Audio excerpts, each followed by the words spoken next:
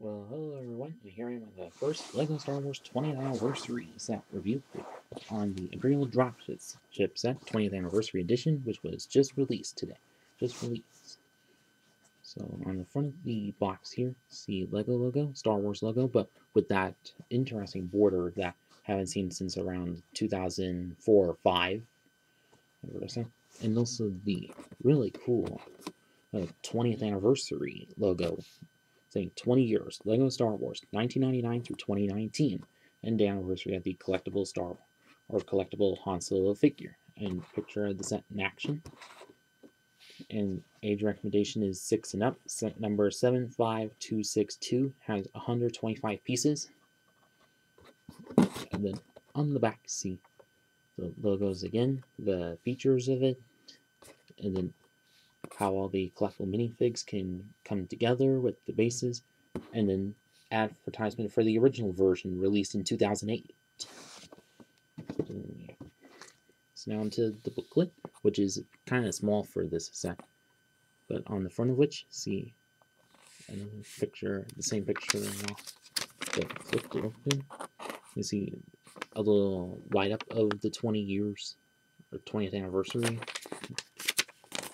and then a short little comparison of it in the original 2008 version.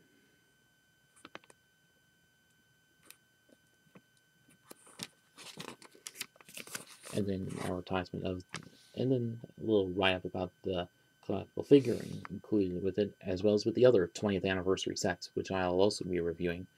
And then an in-film picture of the stormtroopers in the background. And then after LEGO Life, and then the building sets. And then on the back, you see win on the online survey. Then add for the pieces included, and then add for the action battle sets, which I might get in review. Add for the all the minifigs for this current wave, and add for LEGO Life again. So on to the minifig selection. Let's first of all get a retro Han Solo one. So I see this print of which, just like as he was in the original Millennium Falcon set from 2000, of course. Like this front print, face print, everything, just about like that, with the traditional yellow color, which they did until 2004, and also megaphone piece, which they've always used in the early times until 2006-7. But unlike with those older versions, the back print of which does say 20 years LEGO Star Wars, which you'll see throughout the reviews. But pretty awesome that they are doing this. But also with each 20th anniversary figure, you get a little stand for them. So this does say 20 years on it and name of each character. So this being Han Solo for you to stand up on like so. But aside from that, you get the Shadow Trooper, which hasn't been made in LEGO in quite a while.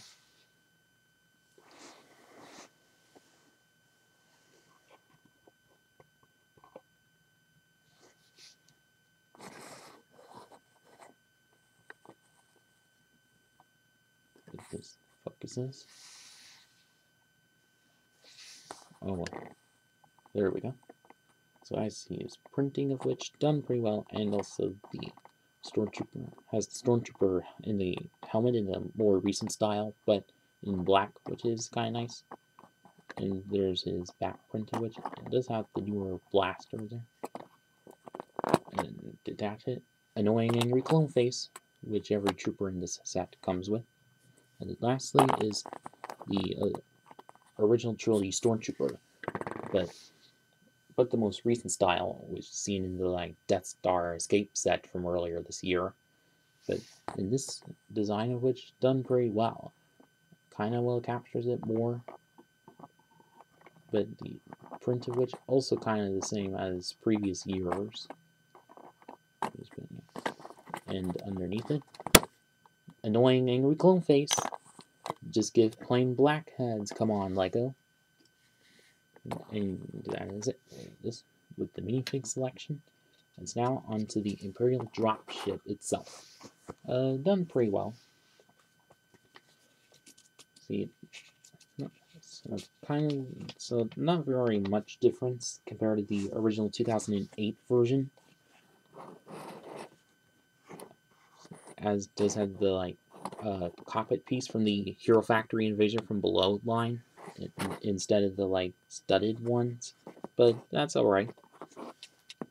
But and also does have some jagged slopes in some areas, some dark blue jagged slopes compared to regular blue, but one of which has the Imperial sign that has a sticker on it, rather than all having stickers. But, and yes, you can mount the blasters or stud shooters onto these to give a perfect homage to the cylinder pieces that the original version did. But, and on the side of which it does have the Imperial or Empire symbol on it, which the older version didn't. But, and the upper wing area of which also a lot different, but it can pan in and out. And it's with these jagged pieces, which I believe are from the Nexo Knights line. If you know which line it's from, tell in the comments. But a good use of these pieces, instead of the hexagonal plates, which the old version had. And on the back of which does have a couple of boosters there, and enough seating area to fit all your troopers on. But what's interesting, you can lift this up and pull this out, and it's just a little hole attached to a single axle rod, and enough space to fit all 3 of your stormtroopers onto it, like so.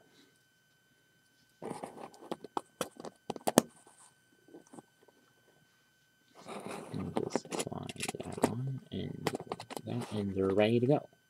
And then flip it over, and some will right amount of space, but has a little printed control panel there, and enough space to fit your other trooper or shout trooper on it. And now on to the final verdict. Overall, this I think is a pretty good set, and this I probably might not consider as a battle pack because it's at a $20 range rather than a $15 range because of the Anniversary Han Solo included with this. But it's kind of one of the draws for this set or these sets, making them well rememberable in the future. But if you were to get this set for army building, then go ahead and pick it up. Or if you wanted to add it to your Expanded Universe collection, then also go ahead and pick it up. And that is it with this video. Please like, comment, subscribe, and thanks for watching.